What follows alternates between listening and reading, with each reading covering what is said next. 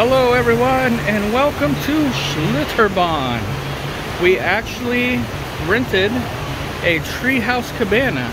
It's very cool. And I'm going to show you guys around it. So there's a picnic table right here. It's actually bigger than you think. And the roof is pretty cool up there. This particular cabana seats up to 10 people.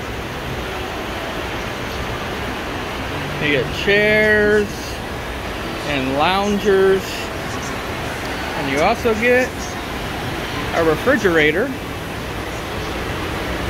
and they bring you water.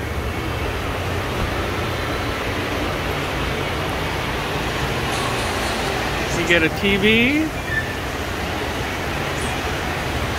and you get a personal assistant, as well as you get 4 towels and it's pretty cool. There's outlets to charge your phone,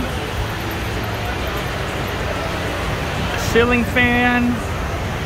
Now we got Cabana 651, which is kind of separated from everybody else, but there are more cabanas elsewhere that we've seen that were side by side to each other, so you don't get as much privacy. Right next to the falls, we rode that. That was pretty fun. And right up there are the Treehouse Suites, which is pretty fun.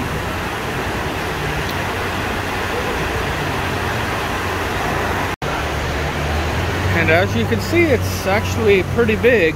Now this cabana did cost us right around $500 for the day, but we split it between 4 people, so it wasn't bad. But it's different costs for different days, and this is one of the most expensive ones. There are cheaper ones, but this one is just the one we happened to choose.